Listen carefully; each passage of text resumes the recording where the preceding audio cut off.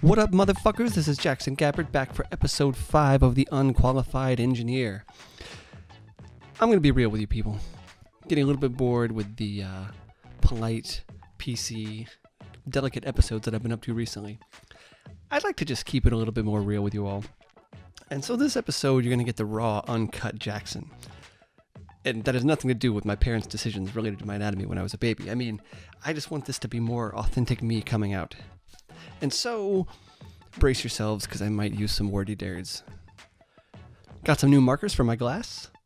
Very nice. Best part is, when you spray them, it looks like blood. So for this episode, we're going to be exploring an oldie but a goodie. The largest rectangle within a histogram problem. And while this problem is not super algorithmically complex, the optimal solution to it is more surprising than you might expect. Man, drawing straight lines is hard. Let me try again. Oh, no, fuck it. So what do we mean when we say a histogram? This is something not everybody even knows about, I guess. A histogram basically is an x and a y axis, where for every x you have some y value. And for this problem, we're going to assume that all of those y values are positive integers. And the goal here is to try to figure out, if you have a histogram, what the biggest rectangle you could draw within it would be. So, from the far left side to the far right side, where in that histogram is there the biggest rectangle? And now if you look at my example here, it's pretty obvious straight away that the big, tall, 6 by 2 rectangle is the biggest rectangle. That gives you an area of 12. So that's the obvious case, but there are lots of other cases that are not obvious at all. For instance, what if we modified the histogram to look like this? So you can see now we've got some real contenders for the largest rectangle case.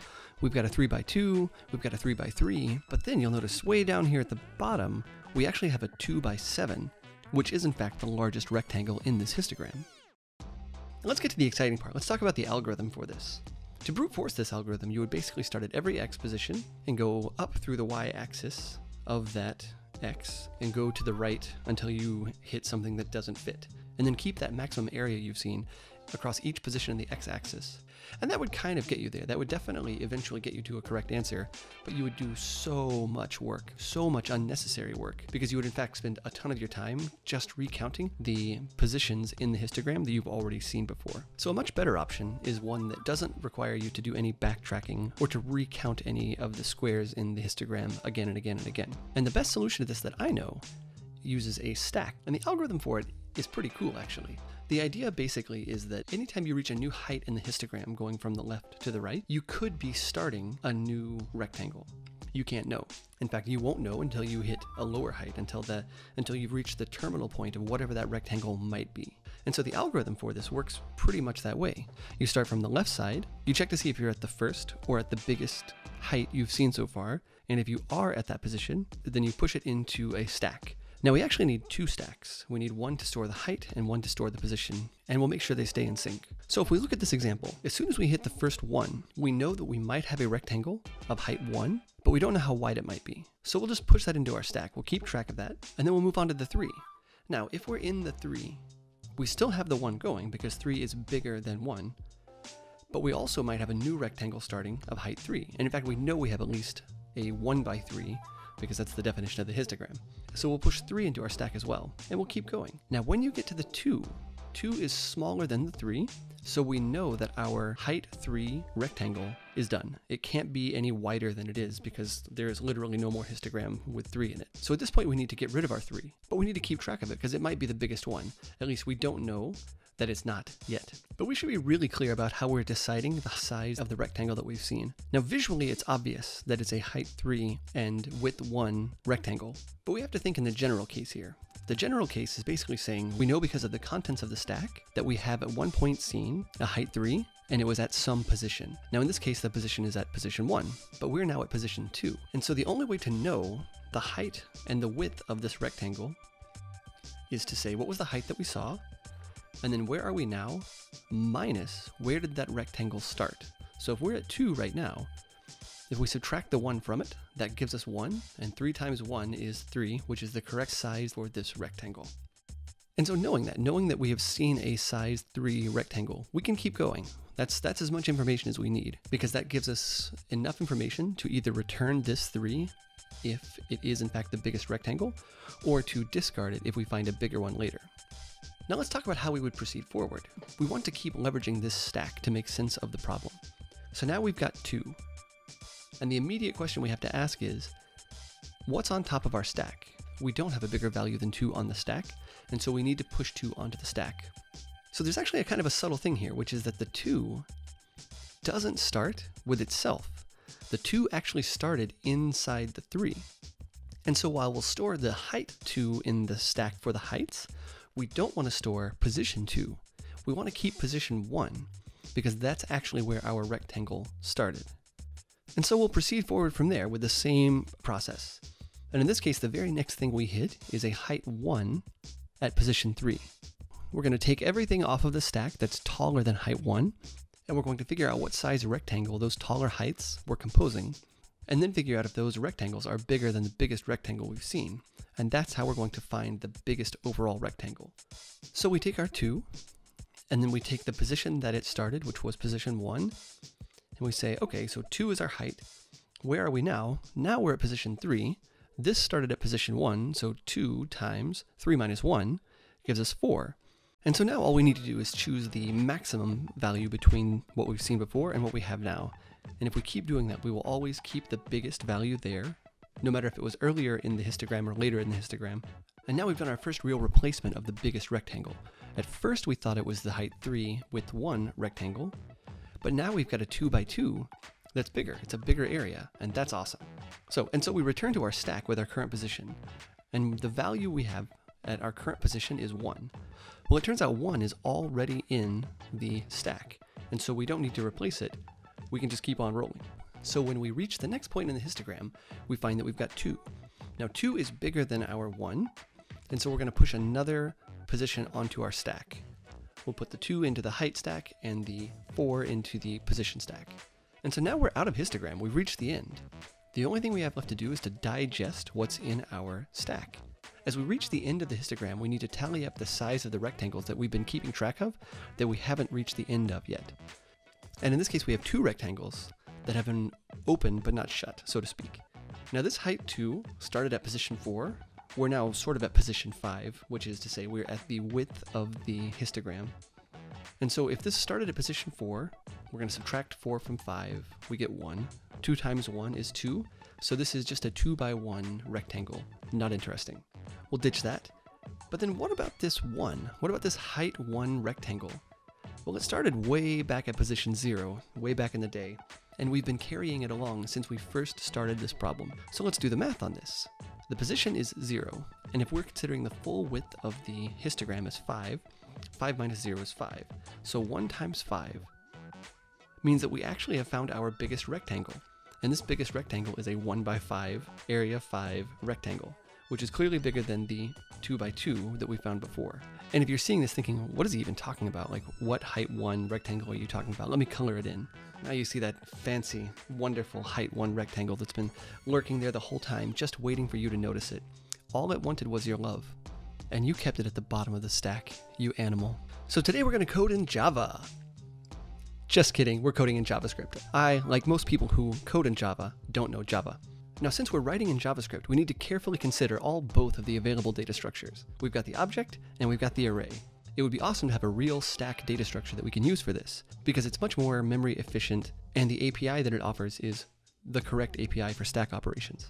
But this is JavaScript, so we'll put away our dreams of memory efficiency with our hope to have a coherent substring API. And though we don't have a histogram class either, we can just leverage a vanilla JavaScript array. Because JavaScript only has 2 data structures, they're both super versatile. They have almost as many uses as jQuery has overloaded function signatures. So we'll represent our histogram as a JavaScript array with a positive integer in every position that will represent the y-axis, and then the position in the array will represent the x-axis. So let's call this function find largest rectangle. So right off the bat, I can know that we need at least something to address the height that we're currently at, and something to store the position that we're currently at. So today we're going to code using a for loop, which is an ancient form of loop used way before there was a for each for everything, back before JavaScript engineers only knew how to do things with callbacks. JavaScript is just so full of callbacks, unlike my dating life. So we can use an object or we can use an array to represent our stack. I think it probably makes most sense to use an array. For efficiency's sake, you really want to avoid manipulating the data structures, pushing, popping, things like that. Luckily, V8 has done a pretty good job of optimizing the basic array operations like push and pop. So even though we're abusing the data structure, I think it will be fairly efficient. So instead of using a peek method like you would in a normal stack, we'll just index to length -1.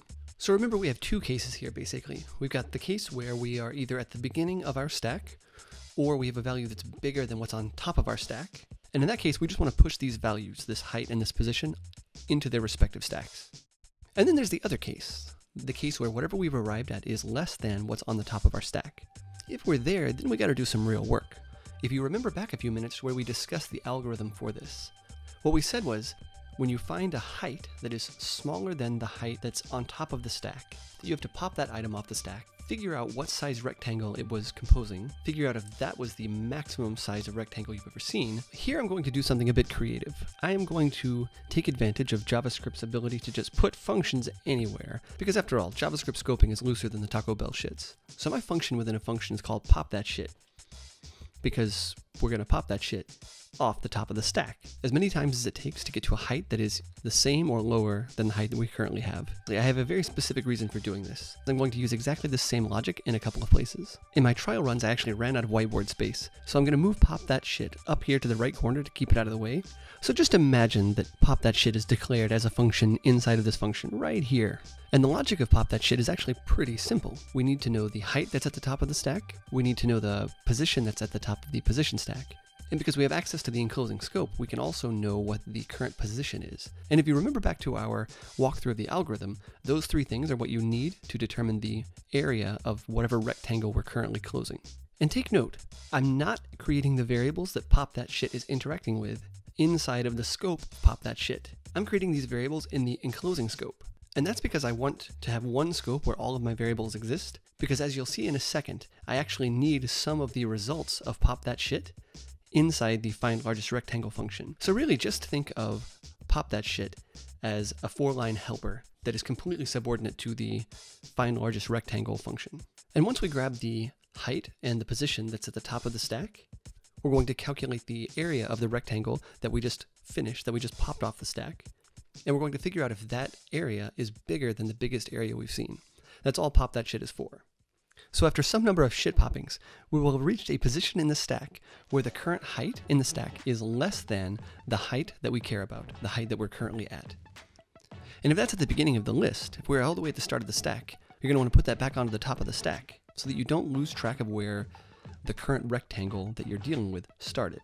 And remember, to be in the state that we're in at all, there had to have been bigger values in the left-hand side of the rectangle that are just now coming to a close with our current value. Which means whatever value we have right now, the rectangle that it's composing actually started somewhere to the left. So we need to keep track of that temporary position, that sort of earlier position value, and push back onto the stack with the height that we're currently at and where that height started. Another way to think about this process is sort of looking back in time. Let's say we're at a height 2, and we've got 3 things on the stack already, then 2 is now the smallest number. That means that this 2 actually started 3 positions ago. And so we need to go back in time and figure out what the first value in the stack is that's bigger than 2, and steal its position, because that's actually the start point of our height 2 rectangle. So once we've finished iterating over this list, we might have a bunch of stuff in the stack that hasn't closed yet, that hasn't had a lower value come next. And so basically we need to redo the pop that shit approach, but instead of stopping when we hit a smaller number, we're going to stop when we hit the end of the stack, when the stack is empty. We don't yet know what the areas of those rectangles might be. So we actually have to do another loop here to purge the stacks, to grab each value out of them and calculate the area of the rectangles that they represent. And from those, figure out what the maximum value would be. And with that, you can pretty much just marker drop and walk away, because you are the supreme lord of code! All kneel before me in my insane algorithmic competence. But if you did that, you'd be fucking up. Because the first thing you should do when you finish coding an algorithm like this is look at your own code, line by line, and look at what you fucked up, because you did fuck something up. So here, for instance, if we take a step back, you'll notice, for one, I didn't close the array access For shame, Gabbard, for shame.